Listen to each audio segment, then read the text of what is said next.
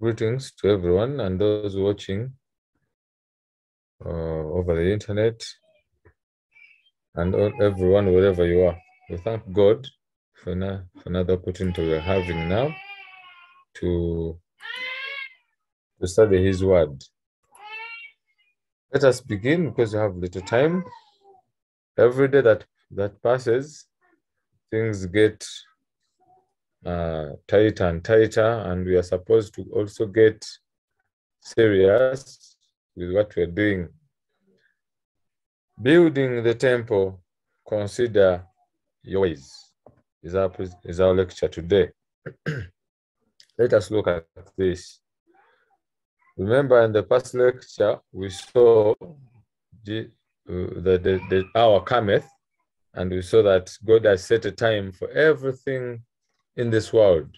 You either finish the time or you shorten it. There's no one who goes past his time. Or some always will say that God added Hezekiah time, but if you go and read, you notice that God had told him to prepare for he was going to die. He could have lived 15 years ahead of time, and or to prepare all that house, but to prepare his house while he's still sick. But he wanted to recover from his illness. We shall have a look at that in the future lectures. So Jesus saith unto a woman, unto her, Woman, believe me, the hour cometh when ye shall neither in this mountain nor yet at Jerusalem worship the Father. And we have titled this, Building the Temple. Now, if you go to, let us first define the word to worship. What is worship? That is the Greek word, proskuneo, which means to lick a master's hand like a dog does, to fawn, to crouch, to that is prostrate oneself in homage, do reverence, to adore, to worship. So it means reverence. And today we hear people, when we talk about worship, if the meaning is reverence, then when you hear anyone called reverend, then you are very worried. If someone is called reverend, that means this person is called worship. So if he's called the right reverend, then it means the right worshipful master, perhaps, which is, of course, a title in Freemasonry. Because to be reverended or to be reverenced, it means to worship or to prostrate, people to prostrate before you, to pay homage, which is very dangerous to call anyone a reverend. So if worship is to give reverence or adore, so that means we have to understand what this means. If shall no worship, we shall no longer worship in a place. In other words, we shall no longer give reverence to God in a place, in Jerusalem or in a mountain. And we saw in the last lecture that both the Jews and the Samaritans all had the same mindset, that it is either in Jerusalem or in a mountain, and both views were totally wrong. In John 4:21, Jesus is saying to the woman, time cometh when obedience, reverence to God will not be in a place. Okay? So that tells you that God has set a time. If the Bible says the hour cometh when reverence or obeisance to God will not be in a place, that means that God has set a time for people to start obeying God, not in a place, but to now shift to what he wants. And when that time passes, every time God sets a time, when that time is finished, there's judgment for either doing or not having done. So let's look at verse Ecclesiastes chapter 3, verse 17. I said in mine heart, God shall judge the righteous and the wicked. For there is a time there for every purpose and for every work. So there is judgment for everyone, the righteous and the wicked. Judgment in favor or judgment against. So it will have to come either way. So whichever you choose, it doesn't really. It matters which side you are supposed to be on, because that's what is coming. Ecclesiastes 8:6, because to every purpose there is time and judgment. Therefore the misery of man is great upon him. This is an interesting verse. Every purpose, there is a time. So God has set a time for every purpose. So you have to set a time for worship, to worship him, not in a mountain, and that time comes and people continue worshiping in the mountain or in a hill, then judgment will come. So there is a time and judgment. So if God sets a time, but this time this person should be baptized, please, if you take that time as a game, judgment cometh. If you knew what took you so long, why didn't you act upon it? If you knew the Sabbath, why didn't you act upon it? What took you so long? So that's why, therefore, the misery of man is great upon him. The misery of man is so great upon him because he's joking with what God says. So, Jeremiah 8:20, the harvest is past, the summer is ended, and we are not saved. What a miserable verse, or what a verse that pronounces misery upon people who have had the harvest has passed, the summer is ended, and we are not saved. Those are words that are supposed to be given to those people who will be in the second resurrection. The scripture above shows that God has set a time for everything to be done therein. If it's not done in that time, probation for it closes. So God has set a time for worshiping in as people used to have in Jerusalem and in mountains, but that time was finished. As you see in the holy, there was a time for serving there. And when Jesus left the holy, he closed the door and no one can open it. So every time there's always a time that God sets for that work to be done. And if it's not done, probation closes for that time, for that period. And enemies who open that door when Christ has locked it, then are in trouble. It's like Israel. They had enough time to move from Egypt and to the Red Sea. They had time to go back. But once they crossed, there was no going back. Probation had closed. You are either beyond the Red Sea and you will die in there, or you continue to the promised land. So these verses already give us a picture that God has set a time for everything to be done in there. So do not take it for granted. Do not play around. God has set a time, and we are supposed to live within the time.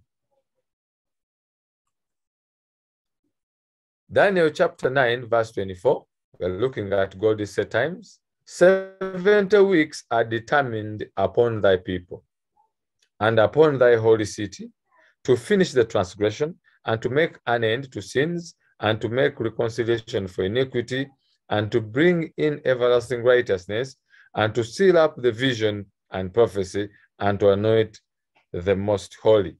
So it shows you that God had already set a time, 2,300 days.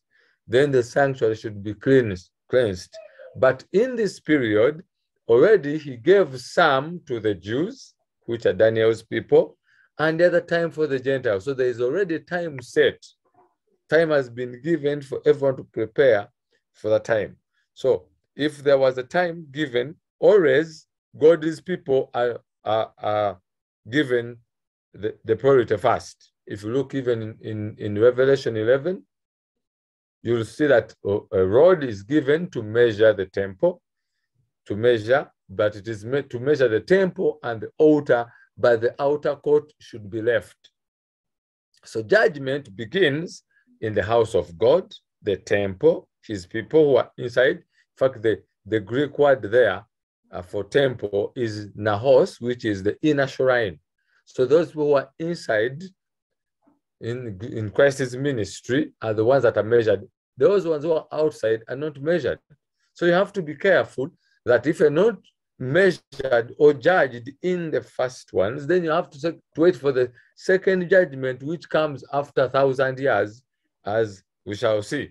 So God's people, even here, were given time, 70 weeks deducted. So the Jews, who are the type, were given 70 weeks to go back from captivity to Jerusalem and do the following. 1, to finish transgression, make an end to sins, make reconciliation for iniquity, bring everlasting righteousness, seal up the vision and prophecy, and anoint the most holy. So in other words, these are things that were given for them to do. So is it possible that even God's church, before the other people are called upon, God will set a time for his church, for his people, to be ready to first prepare themselves and work just before the others come in? Why does God tell these people to first go and prepare themselves? Because they are the ones he trusts with this truth. So they were to prepare themselves for the coming of the Messiah. Okay? So if we think about it antitypically, so is it possible that the antitypical Jews, who is the SDA church, have a work and time given to them before the second coming of Jesus? So is there a time that God has set for his people just before he comes to prepare themselves, such that by the time he comes, they are ready and they have also prepared others? So there's a time set. Daniel 9:1, in the first year of Darius, the son of Ahasuerus, of the seed of the Medes, which was made king over the realm of the Chaldeans. So when you look here, in the first year of Darius, so Darius is in the first year. Okay, this vision of Daniel 9 is in the first year, which is about the one we read about, the 70 weeks. It was given in the first year of Darius. Now, if we go to Daniel, to Haggai chapter 1, we notice that in the second year of Darius, the king, in the 6th month, in the first day of the month, came the word of the Lord by Haggai the prophet. So in other words, the Jews in Babylon were given a message through Daniel in the first year. Okay? Then, this is the first year of Ahasuerus. Then, in the second year of Darius the king, in the 6th month, Haggai is given a message. So Haggai is in the second year of Darius. So God sent a message to both. The Jews in Babylon were informed ahead of those in Jerusalem. So the Jews in Babylon waited for a time to go back and fulfill their duty. The ones in Jerusalem had everything but were reluctant. So, in other words, God sent a message to those in Babylon ahead of time because they had more to do than those who are in Jerusalem. So, but all of them were informed, those in Babylon and those who were in Jerusalem. So, and look at the condition of the antitypical Jews. There are those who are in Babylon, and there are those who are home. So do we see that there are God's people outside the church who are still in Babylon, and God is calling them? He has already called them, but again, he sends a message to his people to prepare themselves for the coming ones who are coming from Babylon. But the people in Israel, in the church, have something wrong with them. Let's read on. Know therefore and understand that from the going forth of the commandment to restore and to build Jerusalem unto the Messiah the Prince shall be 7 weeks, and 62 weeks. The street shall be built again, and the wall even in troublesome times. So there was a time attached. The wall was to be built even in troublesome times. So they had to do all these things fast, even in troublesome times. There was nothing to wait. There was no waiting. Why? Because the time had been set. And look at what a wall is. The word here used figuratively refers to eagerness, determination, threshing, pointed. So they were to build the eagerness, preparing themselves even in troublesome times. So in other words, doesn't this sound like preach the word in due season and in due season and not in due season, in all times? So in other words, this was about evangelizing. They were supposed to build a wall, evangelizing, taking the message that people may see. So even the antitypical Jews have a message. The message must be preached with determination, eagerness, and it's pointing to someone, and it's judgmental, threshing. That's why it is eagerness, determination, threshing, pointed. So it is, the message is pointing to someone and his judgment, and it is sharp, and it is threshing, which is judgmental, and it is determination. So people must be determined in order to do it. That is the word they use there, that they should build the wall even in troublesome times. Isaiah 58 verse 1, cry aloud, spare not, lift up thy voice like a trumpet, and shew my people their transgression, and the house of Jacob their sins. So if we look here carefully, God is saying the wall must be built even in troublesome times. So you must not keep quiet just because the troublesome times going on. No, you must not spare not. You must lift the voice no matter what is going on. To the servants of God at this time is the command addressed. Lift up thy voice like a trumpet, and show my people their transgression, and the house of Jacob their sins.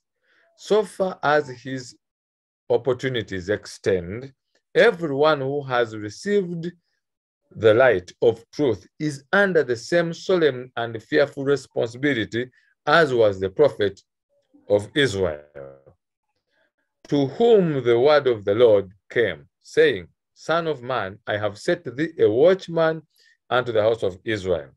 Therefore, thou shalt hear the word at my mouth, and warn them from me. Listen carefully. It says, everyone who has received the light of truth is under the same solemn and fearful responsibility. There is nothing like, you are not supposed to go, you're not supposed to preach, you're not supposed to warn. They are designated people to warn. Excuse me, everyone has the same solemn, fearful responsibility, as was the prophet, that I have set thee as a watchman.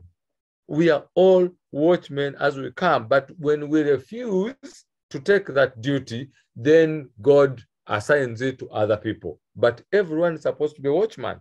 There's nothing like some people are the watchmen and others are not, and we should wait for the watchman to tell us what to do. whether in COVID or what to do in the church, whether to go back or not to go back. This is unbelievable. Even what to believe, we should wait for some people, as if none of us is a watchman. Yet the Bible, the spirit of prophecy is saying everyone has been set as a watchman unto the house of Israel. When I say unto the wicked, O wicked man, thou shalt surely die, if thou dost not speak to warn the wicked from his way, the wicked man shall die in his iniquity, but his blood will I require at thine hand. Nevertheless, if thou warn the wicked of his way, to turn from it, if he does not turn from his way, he shall die in his iniquity, but thou hast delivered thy soul. So why is this fear of we should wait, or this message is so sharp, don't say it, let us first go through it? No, warn that person. If the message comes to you and tells you, please warn, go and warn, please don't keep quiet. Don't wait for an invitation or a letter or a permission. It says you go. Such a message is a personal conviction, not a church elect. It's not that you should be elected in the church in order to be in that position. No one was elected to have such a position. It is God who chose and gave the conviction. Many get such conviction, but wait for Israel to give them permission to warn Israel. So in other words, you wait until you be given a permission to stand and speak before people. So could Nathan wait for the permission to go and warn David of what he had done? Would Elijah first go and ask for permission before Ahab that, please, there's something I need to warn, please give me permission? Was Amos supposed to go and first seek permission from Amaziah, who again was pushing at him? This is unbelievable. This is the world we are living in. We have gone insane. When God calls you and tells you that, please go, speak, do not wait, do not listen to anyone who tells you that wait for permission. Why? Because you are under the same fearful, solemn conviction that and work that was going to do. That was great controversy, page 459, paragraph 2. Now, what is to build? The temple or the house to be built is here referred to as obtain children. If you look at the word here, primitive root, to build, which is literally obtain, like children, make, repair, set up, build. It shows you here, but I liked this one. Obtain, like children, make, repair, set up, which tells you that if it is to obtain children, isn't God telling us that he wants his children to come back, to call them out of Babylon? So in other words, to build is to call people back to him, according to the meaning of the word here, to build. So God's people, Israel, have a duty to bring God's children back home, to bring the wandering sheep out there back to the flock. The church in Genesis 2:16 was to multiply in conception. We saw that Eve was told, I will greatly multiply thy sorrow and thy conception. In other words, the church is supposed to bear children. It's supposed to build, because we are all living stones that are built up upon one spiritual rock, which is Jesus Christ. So if we are all lively stones, small stones, built upon, that means to build is to gather all those stones which are God's people and bring them back to the building. But for long, this is interesting, these are my notes, but for long, the church gives up the habit of giving birth. We no longer want to bear children, we no longer want to build. Don't you see why they introduced family planning? If it happens in the physical world, is it possible that it can happen in the spiritual world?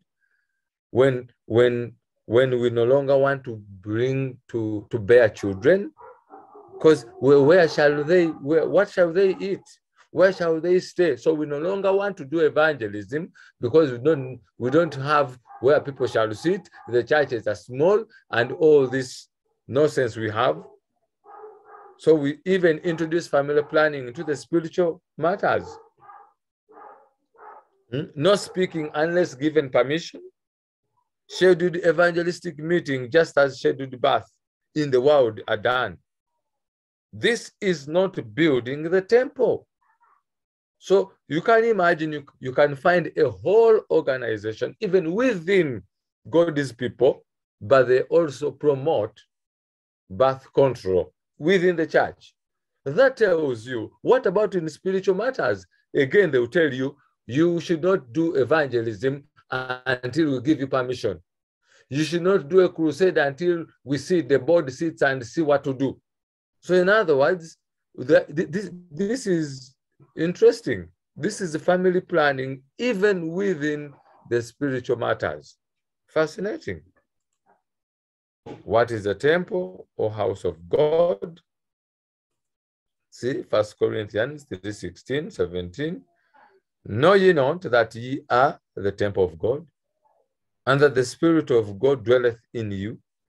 If any man defile the temple of God, in him shall God destroy, for the temple of God is holy, which temple ye are. Okay, so if we are the temple, individuals, we are the temple, then what temple was supposed to be built? Isn't it we, the human beings? Let's go to Desire of Ages to tell us. Desire of Ages, page 161, paragraph 1. In the cleansing of the temple, Jesus was announcing his mission as the Messiah and entering upon his work. That temple, erected for the abode of the divine presence, was designed to be an object lesson for Israel and for the world. So if we see temples built, these are object lessons, but they are not they themselves of any significance. They're objective lessons. They're types. They're shadows.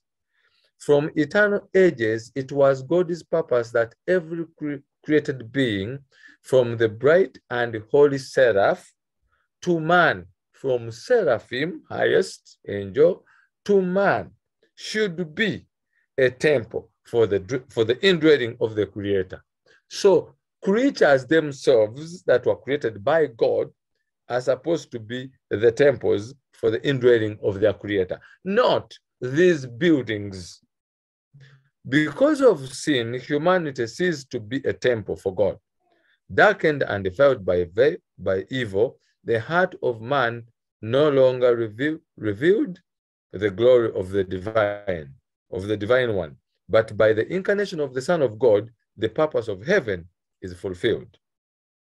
Continues, God dwells in humanity, and through saving grace, the heart of man becomes again his temple. God designed that the temple at Jerusalem should be a continual witness to the high destiny open to every soul. So as they watched that temple, it was a witness to show them what God is going to be or to do in our soul, in us. But the Jews had not understood the significance of the building they regarded with so much pride. So today is the same thing. We're just repeating history. We look at these buildings and we think they have more value. We polish them, we put everything there, and we adore them, we even close, and we don't permit people to make them dirty and just go in, even we lock them.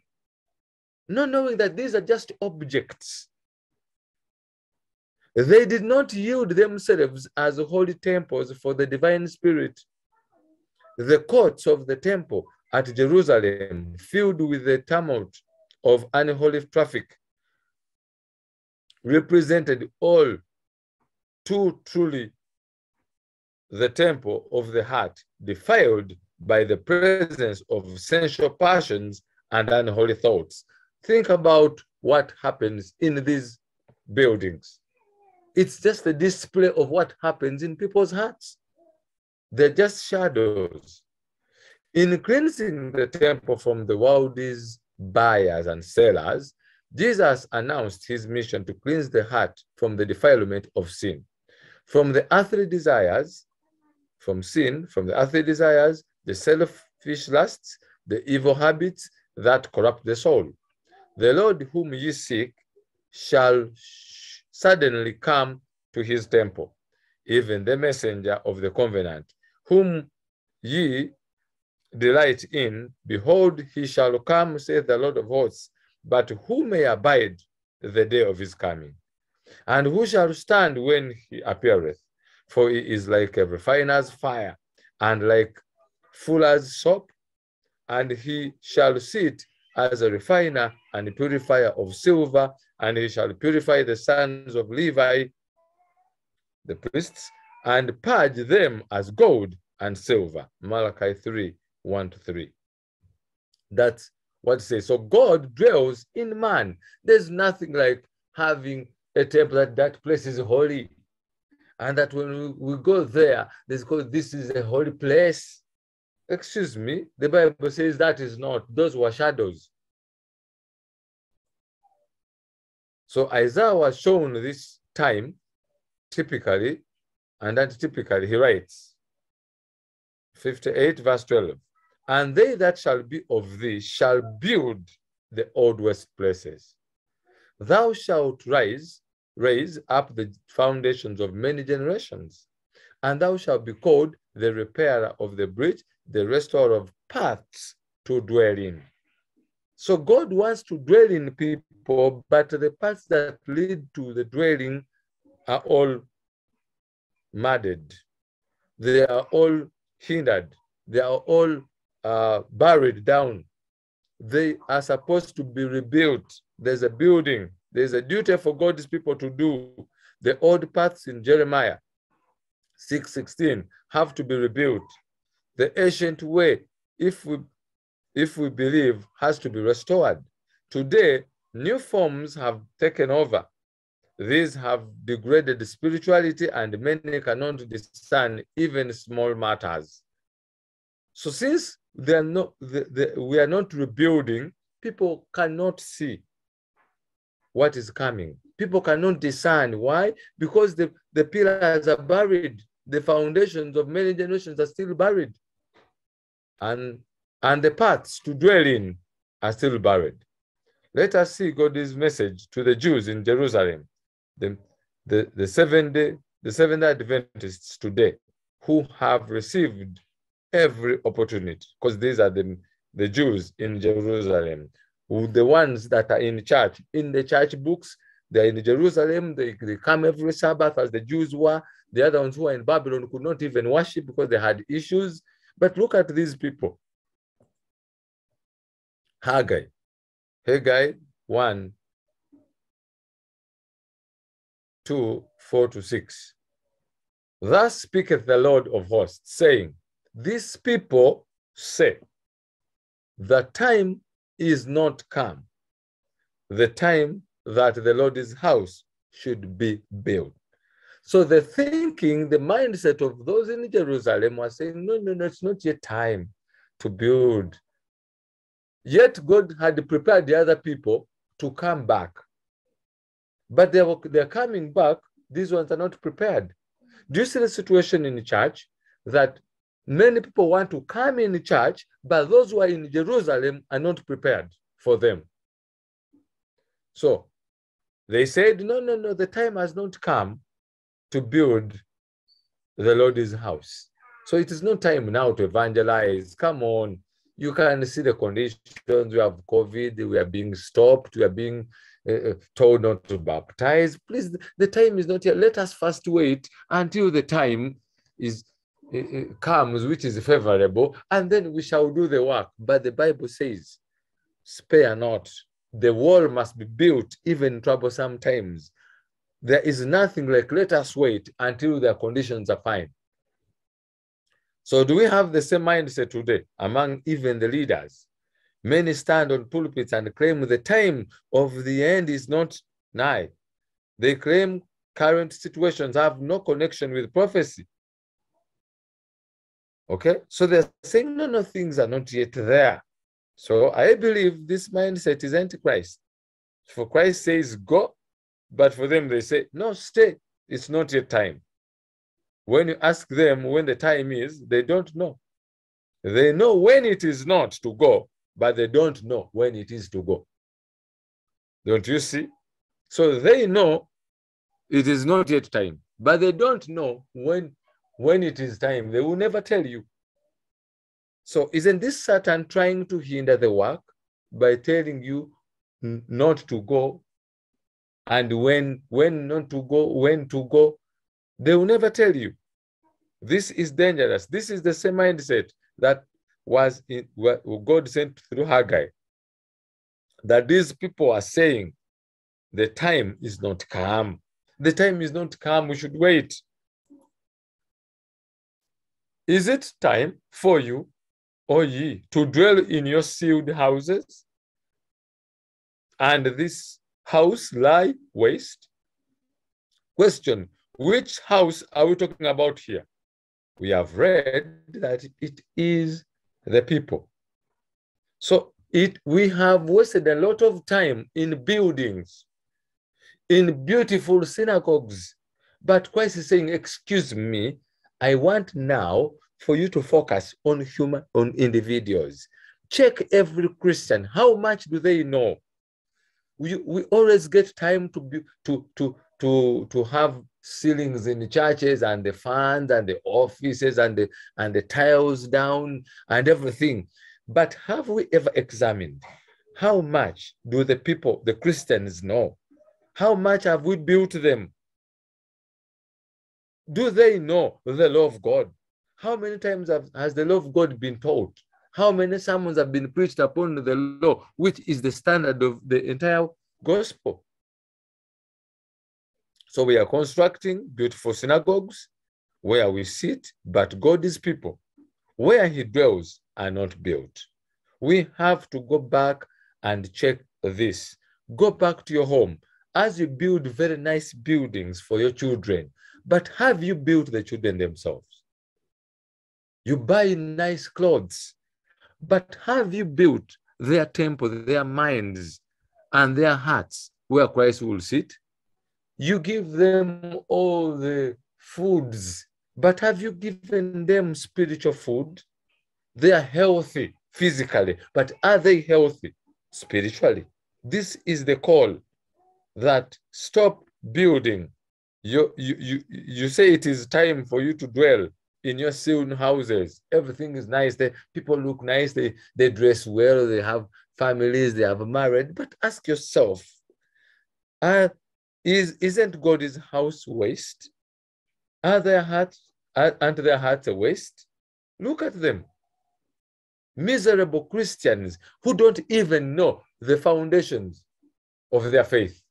They cannot even trace from Eden to where they are. They cannot even tell you how the church comes from the Bible. They cannot. But daily we gather, they pay tithe. All of this is wastage. Now, therefore, thus saith the Lord of hosts, consider your ways. I was always asking myself, what does consider your ways have to do with a simple building? I consider my ways for just a building. Oh, now I understand that to consider ways is to examine ourselves and see how many times we have done things for ourselves, claiming it's God's. The glory of God is not in a building, but it is in fruit-bearing Christians. So every time we can come and decorate the church and say we are giving God the glory, no. We are the ones who will look at it and marvel. If we don't clean the chairs, it is we who will sit in that. And we are the ones to get ashamed if we sit in that. Or we are the ones who say, oh, my clothes got dirty. But where is the benefit for God?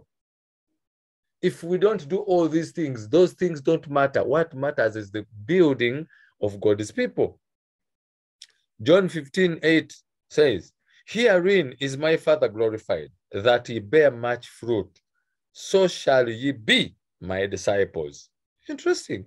So discipleship is about glorifying God when we bear much fruit. So you see, bearing children, bearing fruit. And again, this is the character. So in other words, we're supposed to preach to people and they can bear as well fruit. Okay, so this is the work that has been given to God's people. First, remember 1 Kings 6:12, we dealt with this, but let us, for interest's sake, look at it again. Concerning this house, this temple, which thou art in building, if thou wilt walk in my statutes and execute my judgments and keep all my commandments, and we saw that that includes moral, health, and all. Once you have all of them, not some of them, then will I perform my word with thee, which I spake unto David thy father. And I will dwell among the children of Israel and will not forsake my people, Israel. So God wants to dwell in his people, but there are conditions. Have we prepared these people for Christ to come and dwell in them? Have we laid the paths to dwell in? We haven't. It is about buildings and asking for money every now and then, that please bring this and this project and that project and that project. And then we assume that when we do this, then the work will be done. But God is saying, excuse me, the focus should be on people. How much money is invested? Can you imagine? 400 million, sometimes a billion, 1 billion shillings on a building, which people attend once in a week. Yet God is people, where he wants to dwell only once, where God will dwell daily, they don't even give them a single coin. How much should we invest in these buildings that Christ wants, his temples, the people, to help them? Many of them have been discouraged. They no longer come to church just because they are being told to bring money. Many of them have been discouraged in the faith because of the challenges they find, yet we have the money in order to help them overcome them. But we are not building them. We are putting money in buildings and banks that we are keeping for our accounts. God's people are perishing. Ye have sown much and bring in little.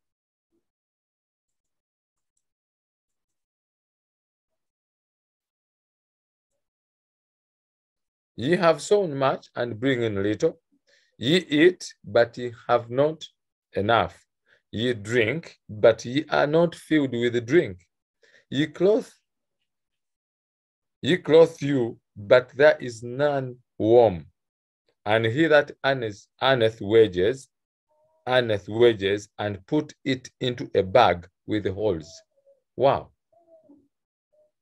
So that's why everything we do, when we get the money, things fail.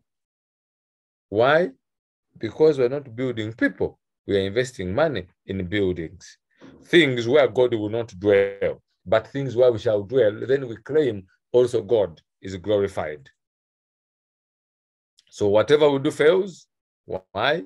We have neglected God's work. Many things now have taken our attention. The time cometh was said. Now we can say the time is come. It's time now for us to do the work before it's too late. Daniel 9:24. Know therefore and understand that from the going forth of the commandment to restore and to build Jerusalem, and to the Messiah, the Prince, shall be 7 weeks. And this cause, the street shall be built again, and the world even in troublesome times. So when the time has been set, we have to do the work. Remember, when the Jews never studied this scripture, in fact, this part, we dealt with it in Daniel 9, 25 to 27, when the Jews the rabbis put a curse upon this text, that whosoever readeth it, let his bones crumble and let his memory rot. So the Jews never attended to this. They never read this scripture in order to find out the time and know how to prepare themselves. And it is possible that even now, many people are reluctant, not knowing that the streets are supposed now to be built in troublesome times. We are supposed to send the message in this troublesome time. This is the time we have. There is none to come. Don't think that things will get better. The Bible tells us things will get worse. For us, we think they will get better in future. Don't deceive yourself. That is vain hope. Vain hope.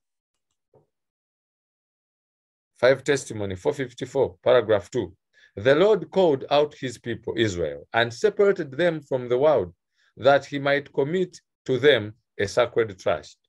He made them the depositories of his law, and he designed through them to preserve among men the knowledge of himself. So every Christian must have the knowledge of God. Through them, the light of heaven was to shine out to the dark places of the earth, and the voice was to be heard appealing to all peoples to turn from their idolatry to serve the living and true God. Had the Hebrews been true to their trust, they would have been a power in the world.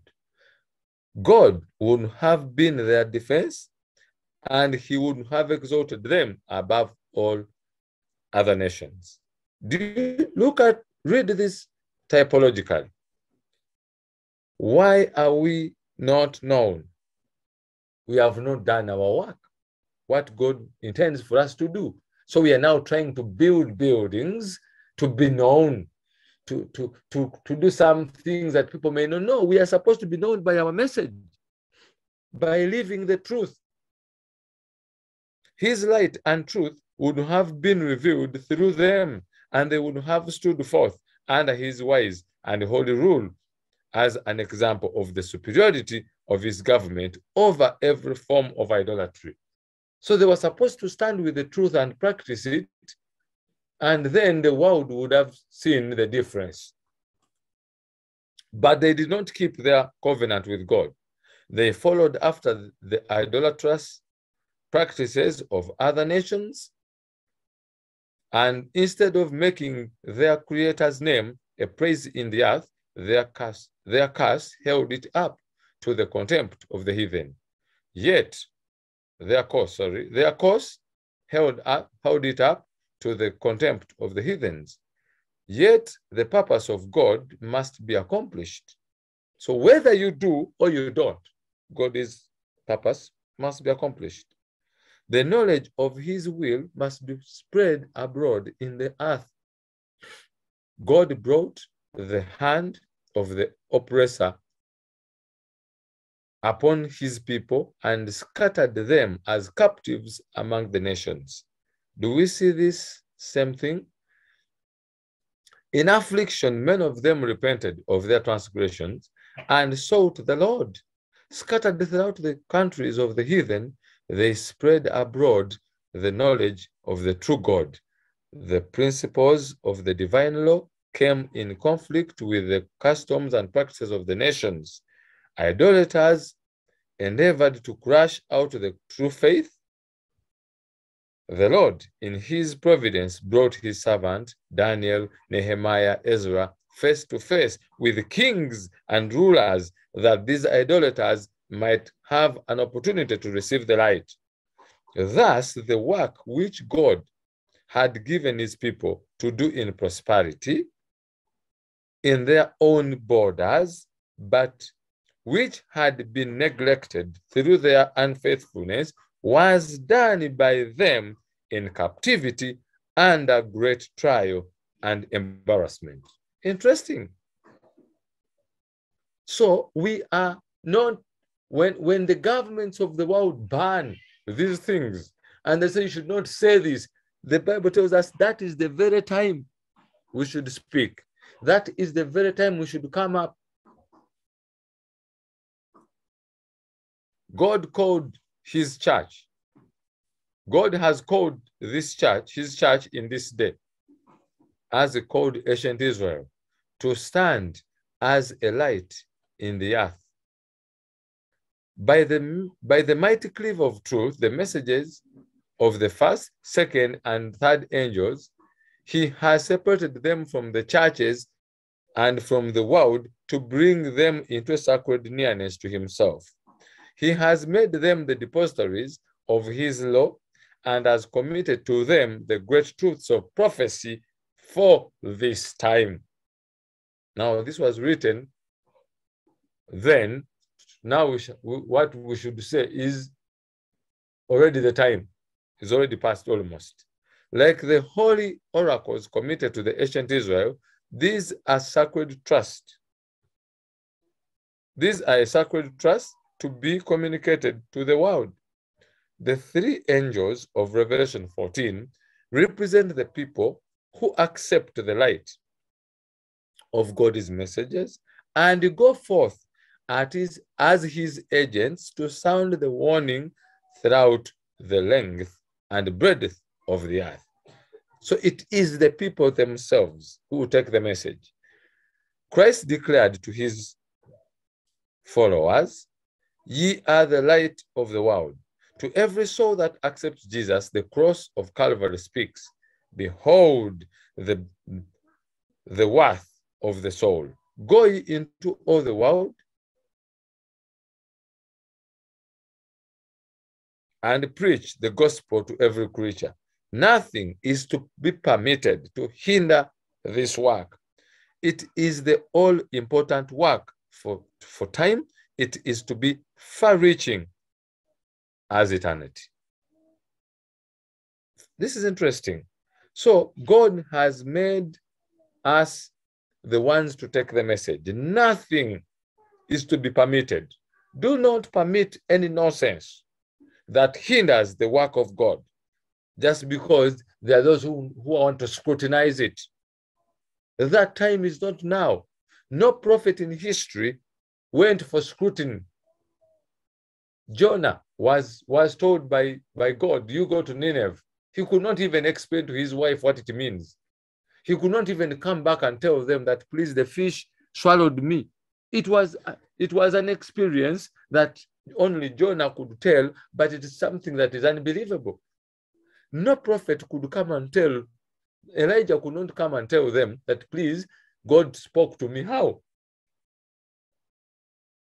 There's no way you could convince people. Just take the message, let God speak to his people. This is the time we have. There's no other time. The work which the church has failed to do in a time of peace and prosperity, she will have to do in a terrible crisis and a most discouraging, forbidding circumstances.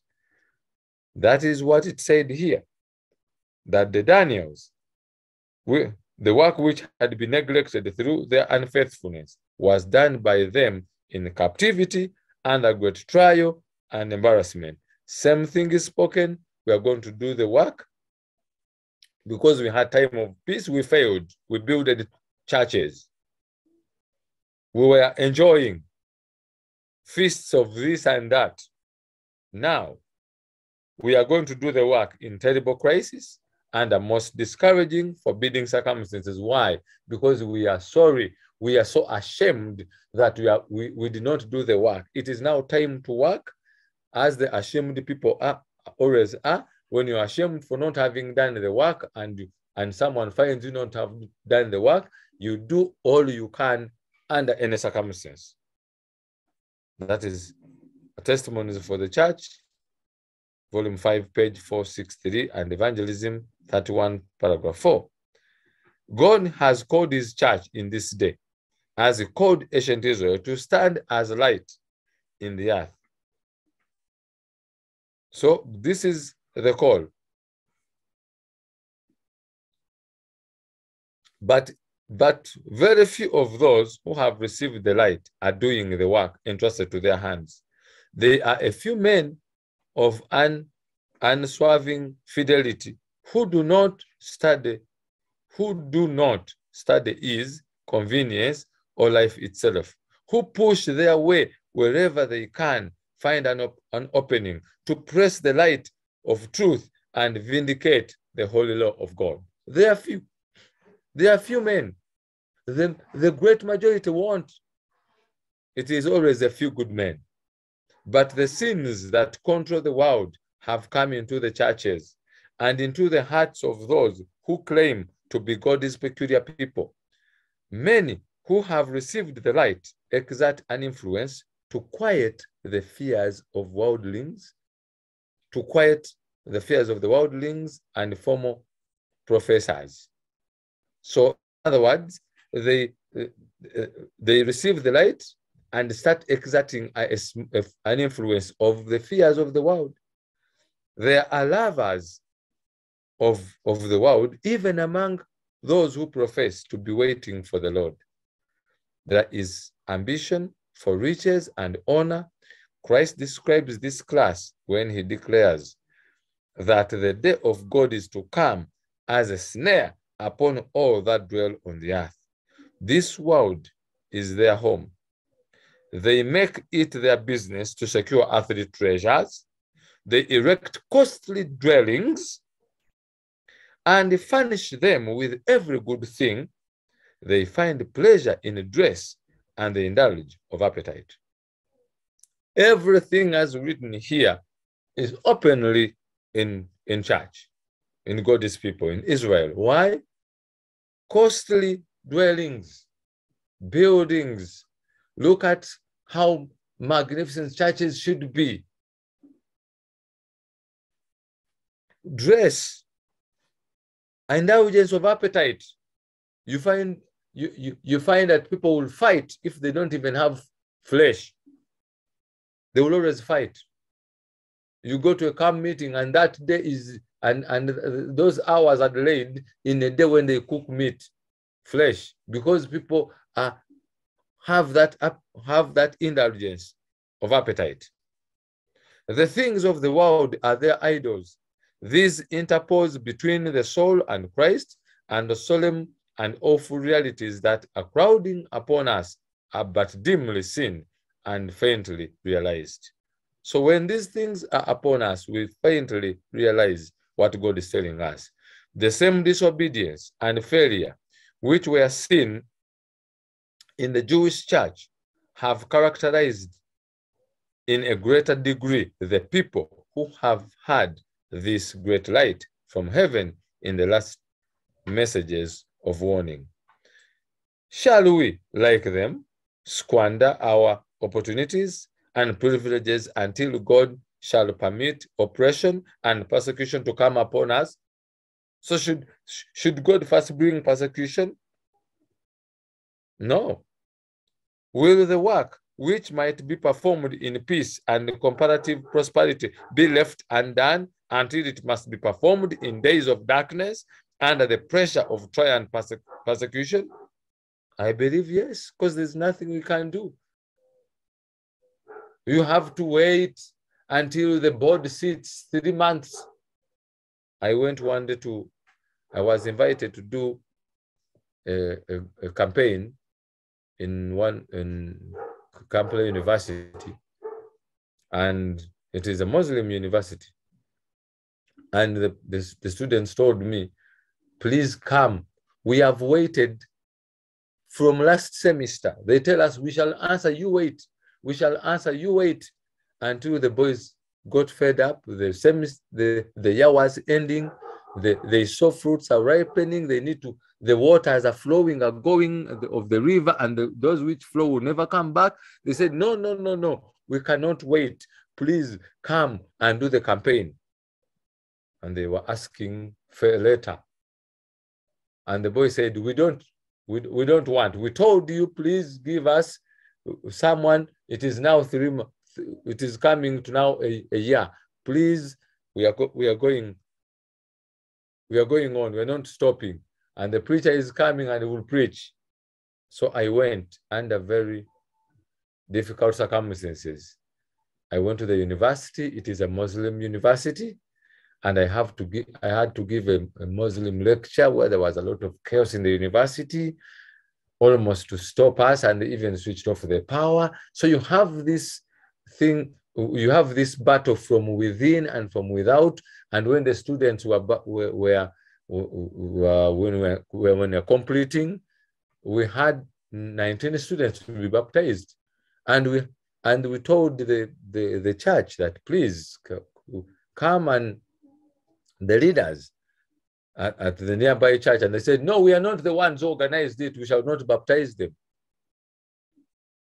And we went and pleaded and pleaded. They said, okay, the pool has no water.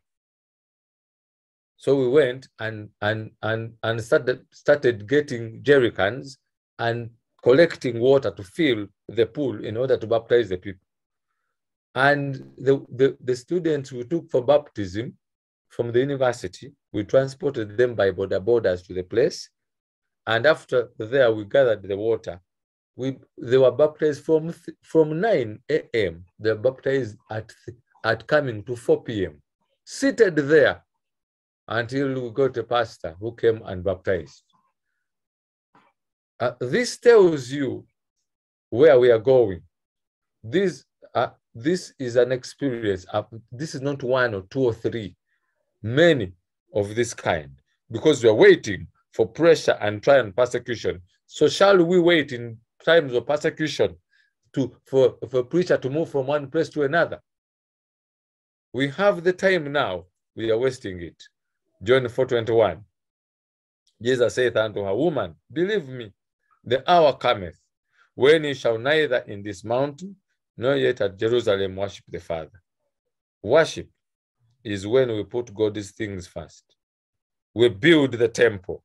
We put God's temples, the people, first. When people are crying, it is time to go for their aid, to help them, not to put that aside and go for buildings.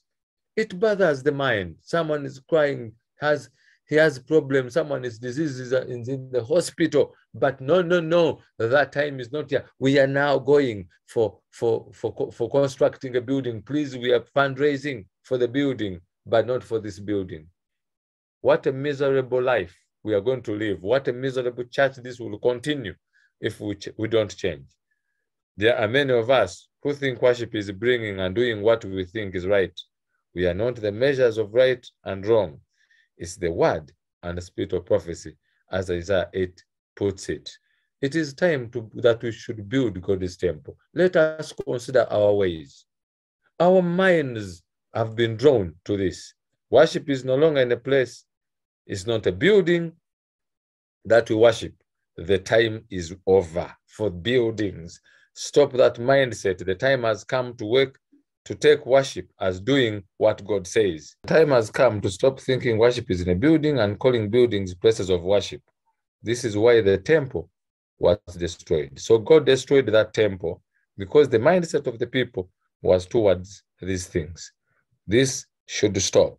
These are not called places of worship. It's Catholicism calling that a place of worship, you are going to worship. No. Even when you're working, whatever you do, whether you eat or drink, do it for the glory of God, and that is worship. As we have seen, the time has come to put this in practice. May God be with us and help his people to do what is right and build the temple. Let us consider our ways. Have we built God's people? Have we built our children? Have we built everyone around us? Or we're just in soliciting of money for buildings instead of God's people? Their minds. As you buy a brick for a building, can't you buy a book, great controversy, or desire of ages, or of the story of redemption to someone outside, out there, for that person to read. There you are building. How many times in church have we propagated the reading of these books? Is the library packed that people may read these books such that they can build and get ready for their Savior? They are seated there, they have nothing to eat, their minds are empty. Christ needs us to prepare their minds. May God abide with us and help us as we continue to do what is right, to build his temple. In Jesus' name, let's pray. Thank you, Heavenly Father, for this time. Thank you for this wonderful message you have had to remind us to build the temple. We are living in troublesome times, and you told us we are supposed to build the wall, even in troublesome times. Please help us to continue until you come for us. In Jesus' name, amen.